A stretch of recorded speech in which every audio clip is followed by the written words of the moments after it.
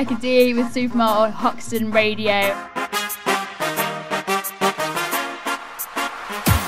So today, I have got a very special guest with me. I have the incredibly talented fashion stylist, Miss Rebekah Roy, in the building. How are you? I'm pretty good. Pretty happy to be back here again at Hoxton Radio. So let's talk about you and styling first of all. Like, how did you get into it and when did you get into it? I think being little, I started to really understand that people made a judgment on you by how you dressed and how you looked.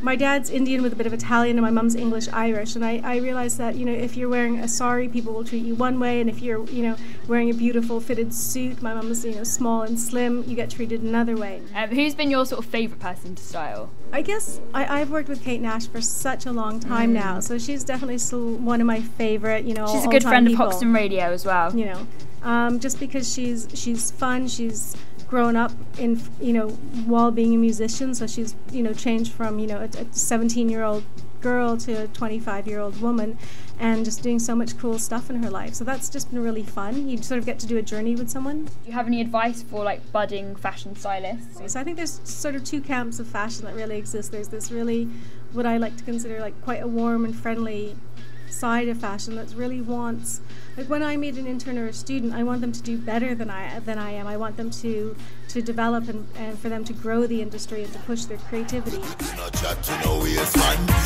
Barbie, wind up your waist, girl. Because you was a the babes, girl. No for them a fake, yeah, them a imitation.